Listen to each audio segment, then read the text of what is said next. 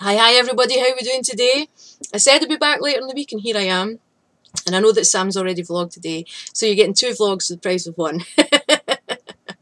But I wanted to come on, just to update you on how I'm doing. Malevolence is so nearly finished that I can't stop talking about it.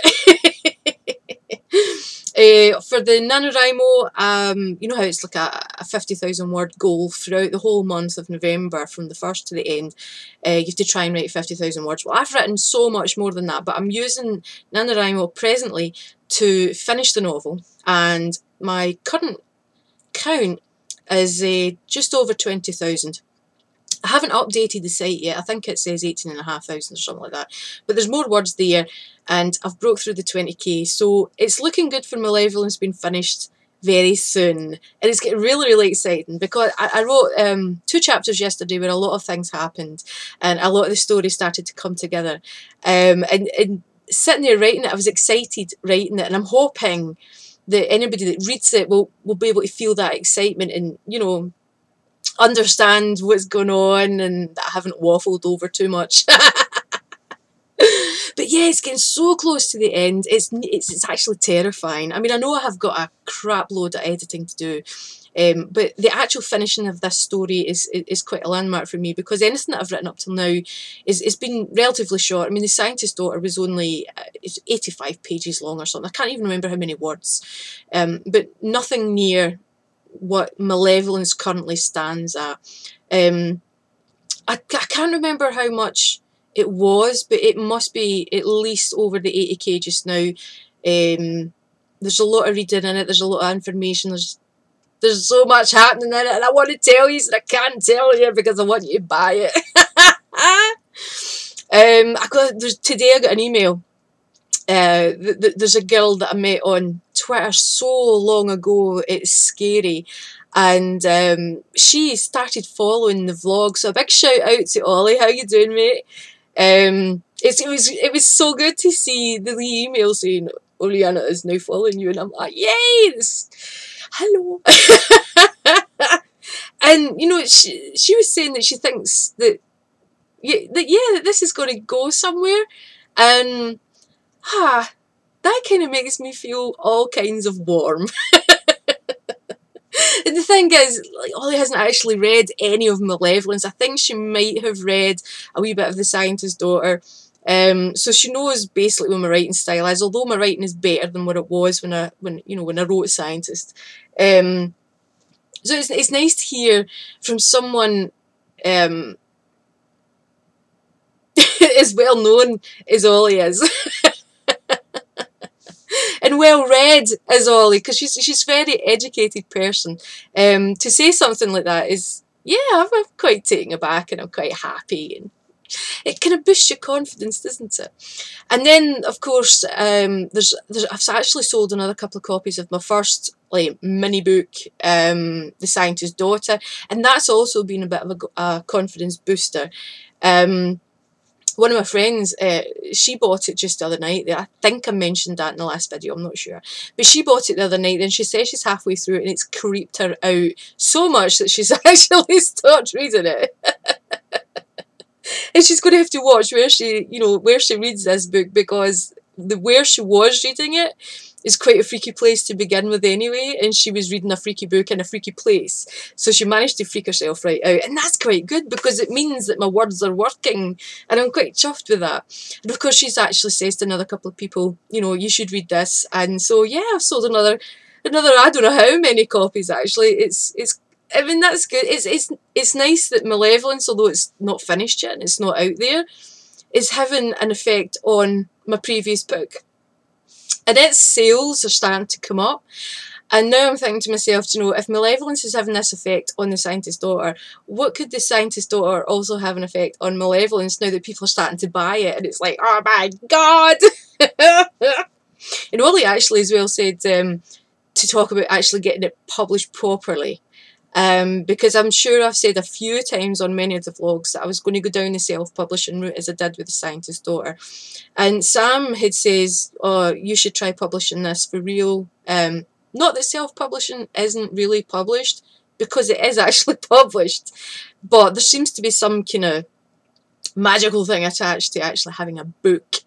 So I'm thinking that way again, just because it's getting to the end and I know how much work I've put into it, and seeing it evolving and seeing it changing and seeing my writing changing and things like that makes me think there is a possibility. And if that possibility wasn't to ride out and it wouldn't, you know, and no literary agent took it on, then I could always self-publish it anyway, couldn't I? But I don't know. That's something I'll have to decide on. The thing is, Malevolence was such a long time in the making. I think that's the problem. It was a story, like I've told you before, that I wrote a long time ago and then put it to the side and never bothered with it again. It's been changed so many times, it's virtually unrecognisable from the original draft. But so much the better for it, I might add. And I think, in a way, I would love to get it published as a book. I mean, that would be fabulous, wouldn't it? That's the big thing to get done, isn't it? You say, I am a published author, my book is in the stores. That would be amazing. But at the same time, it's taken so long to get Malevolence to this point. It's like, if I put it up as self-publishing, it's out there immediately. So I don't know what line I'm going to take. But we'll see. We'll see. So yeah, there's people asking me. I mean, there's people that's actually read the first draft of Malevolence, not the entire thing because it's still in the writing, but the first up to possibly chapter 10, maybe a little further. One of them I think is read further than that, and everything that I'm getting, the feedback that I'm getting back is quite positive, and I don't want to set myself up for a fall. But then I've always been that way. I've never been very confident in the way I draw, in the way I paint, in the way I write, anything like that. But when so many people are reading your things and saying, when are you going to finish it? When's the next chapter? What happens? What happens to her? What happens to him? You know, and they start querying it, and then they turn around and they say, I really love that character. I really like the way this is going. And you think to yourself, God, maybe this is actually not too bad at all. So I'm getting to the stage where my confidence is rising a bit, but I really don't want to become too confident because then I'm just going to bomb, isn't I? I mean, that's the thing. I'm going to bomb. I'm going to lie there and go, oh my God, my life is a waste. Although my life isn't a waste, but you know what I mean. Your confidence goes down, then bad things happen, doesn't it? You're not very productive and all the rest of it. So I'm scared to get excited for other people reading it, and I'm scared to become too confident with it. But at the same time, I can't wait to get it out there, and I can't wait for people to read it and let me know what they think. So yeah, I'm kind of in funny ways now. I mean, the other thing, I'm having these awful bloody nightmares recently. I'm waking up in the middle of the night screaming. My husband, he's hitting my shoulder saying, wake the hell up, it's just a nightmare. And I'm thinking to myself, what the hell's causing this? Is it thinking about putting this out there and folk hating it? Do you know what I mean? I don't know. But at the same time, I'm using the nightmares, the experience of the nightmares, and I'm adding it. I'm adding them into the story. Not the nightmares as a whole, but the feeling of it and things like that. They're quite intense, so use it in your story because the actual story is an intense story. So yeah, that's where I stand just now. I plan to go down and write the rest of the chapter that I'm currently working on. I'm hoping to get at least up to 30,000 for NaNoWriMo, whatever the hell it is, by the end of the weekend, if I get the chance. It's been so busy lately, that's the only problem. I've done so much writing that I took today to do normal things, like life things, you know, and I was out and different things, and all I kept thinking was, you should be at home writing, you should be at home writing, you should be at home writing. So I'm going to spend the rest of the evening hopefully writing, although I do have a glass of wine, so I'm not sure how productive I'll be. But definitely tomorrow and Sunday I'll be writing and hoping to reach the 30,000 words. And if I reach the 30,000 words for the NaNoWriMo thing, then I should be possibly 2 chapters away for the end. Of course, NaNoWriMo is a 50,000 word goal, but I've written so much more than that. Do you know what I mean? It's these final chapters that's going to take it up to that level, and if I finish it before the 50,000, I'm not going to be too bothered, because it means that the book's complete. And that's my main goal, is getting the book complete. And I'll just spend the rest of the month editing.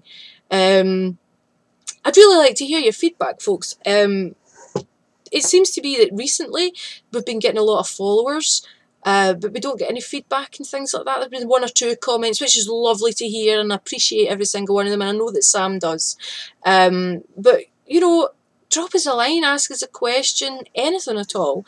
Again, I'm going to throw my book out there again. If you'd like The Science's Daughter, the links are on my site. Go and have a wee look at it if you want. It's amazing that that book has actually been published, I think it's 3 years now, or 2 or 3 years.